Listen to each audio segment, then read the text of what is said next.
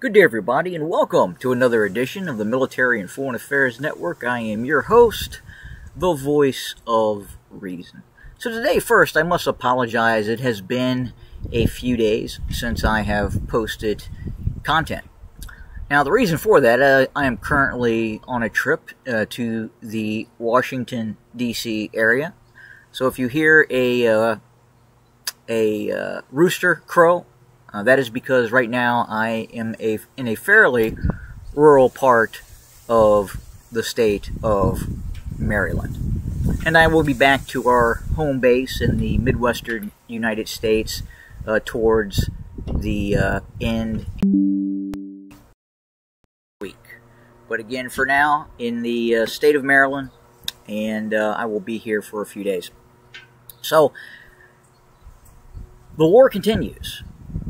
And it is continuing at a very intense pace. You would not hear that from the mainstream media here in the United States. The war in the Ukraine, in fact, really any wars around the world, and there are dozens right now, get very little coverage from the mainstream media news. Usually, the coverage is about, obviously, the upcoming presidential election and the thought of who actually controls the disunited States of America at this point. A vast portion of the country, Democrat, Republican, Independent, is concerned because most do not know who right now is running the country. Now look, I've talked about this before. We are in a state in terms of the possibility, the very, very high-risk possibility that we could enter a state of global war and see a possible nuclear exchange. Now, there was a book. It is called Nuclear War.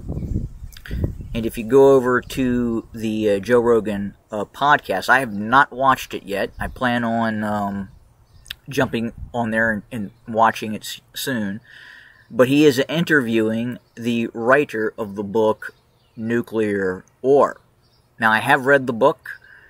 The book is very interesting, whether you read or you do a book on tape. Highly recommend watching or reading that book. Again, Nuclear War. The writer is also on the Joe Rogan podcast. It is a very well done book. Now back to the ongoing war in the Ukraine, or the borderlands. What's interesting is the U.S. Navy has announced that another Aegis Ashore ballistic missile defense system has come online in Poland. I'm going to read you an article here. U.S. Navy missile defense site in Poland is mission ready, NATO says. Now look, remember when the first Aegis Ashore system was deployed in Romania? You remember what was said? It was not for protecting Europe from the Russian Federation. It was designed for a possible ballistic missile attack coming from the Mideast and or Iran. Now, at the same time that site was being constructed, or at the end of that site being constructed, about 10 years ago, they started building the second site. Now, this site in Poland is not designed to protect Europe from inbound ballistic missiles from the Middle East. So here's the article. U.S. Navy ballistic missile defense site in Poland that has been in works for more than a decade has finally been declared mission ready by NATO. This is an important step for the transatlantic security and NATO's ability to defend against the growing threat of ballistic missiles, NATO Secretary Jens Stoltenberg said Wednesday during an alliance summit in Washington. The missile defense site in Poland is part of a broader European shield that includes another U.S. Aegis ashore site in Romania and U.S. Navy destroyers out of Rota, Spain. An early warning mountaintop radar in Turkey, manned by the U.S. Army, is also part of the network. Now look, both of these sites, Poland, Romania, were former Warsaw Pact client states. Now imagine going back in time, and I've talked about this before, going back to the early 1990s, going back to the end of the 1980s, 1989, and telling the Soviet Union at that time that eventually these very high-tech weapon systems would be deployed in Poland and Romania. Would the outcome in terms of what happened with the collapse of the Soviet Union, would that have changed things? And I have to say, possibly. Possibly. Now, as we speak, there is more talk about the Ukrainians being accepted into NATO. It's a very interesting process. On one hand, you hear that the Ukrainians will never be allowed into NATO, and then you hear that the possibility of the Ukraine being accepted into NATO is absolute. So, even if, hypothetically, the Ukraine is not absorbed into the North Atlantic Treaty Organization, it is still going to be a very robust military partner of that organization if it survives this war. And I got to tell you, from a Russian perspective, a Russian point of view, I would have to believe at this point the Russians do not want any entity that gravitates towards the West having power, or a regime that gravitates towards the West that would be in charge of the Ukraine. Because look, the Russians are very much aware that the next place for a Aegis ashore system would probably be the Western Ukraine. Maybe near the Carpathian mountain range. Very possible, very likely. And that is why the Russians are going to continue to prosecute this war. And it is becoming more and more likely that the Russians will continue to fight for some time, possibly a year, 2, 3 years, and look to achieve complete victory against the Ukrainians and its NATO ally. Now look,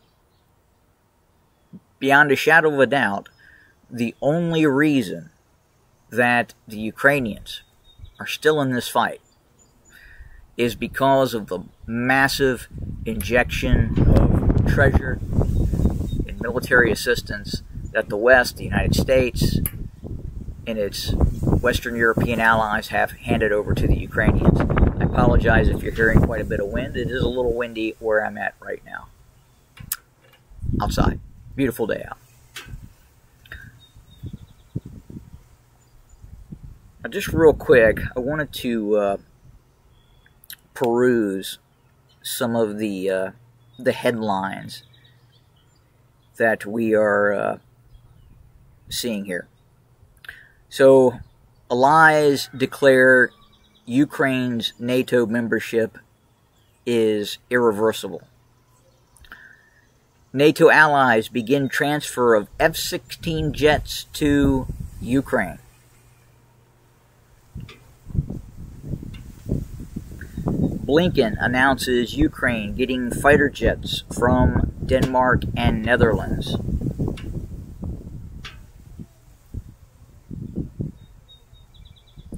Ukraine war maps show successful localized counterattacks by Kiev.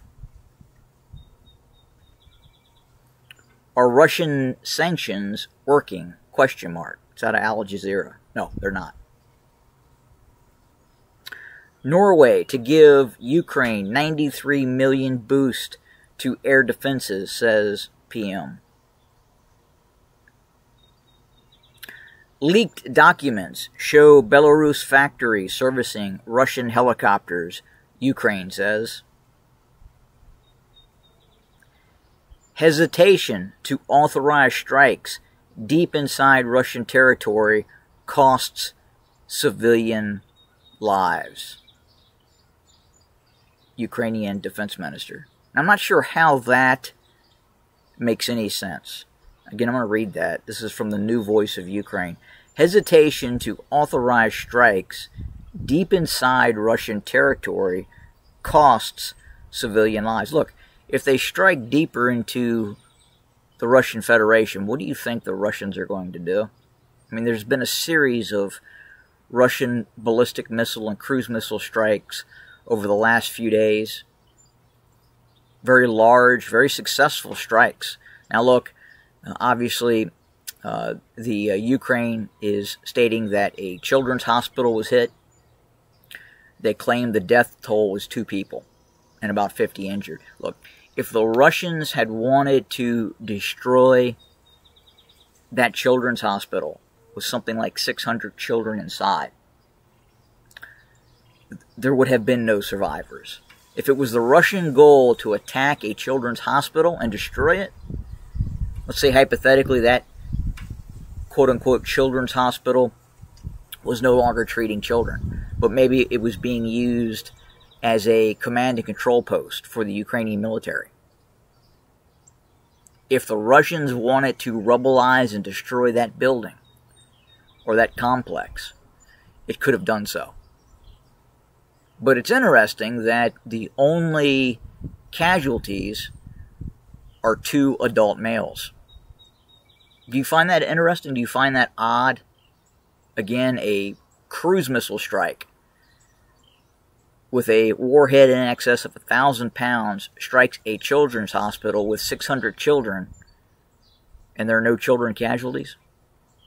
Has anyone thought about that for a second? Does that make any sense?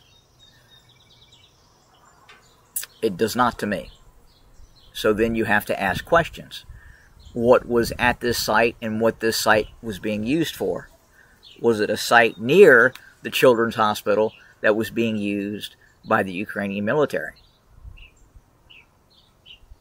I mean, it would make complete sense for the Ukrainians to do that. It happens during all wars. You are going to put sensitive military sites near targets or objectives that the enemy is not going to attack, or it's going to have such a risk of bad PR, bad public relations, that they won't attack that site. So was this target that the Russians went after near a children's hospital a valid target? Difficult to say. And we will eventually know, but it will take some time. So that does it for today. Again, I apologize for the lack of content. I apologize for the roosters. I apologize for the wind. But more to come very, very soon. As always, thank you for joining us. Have a good day.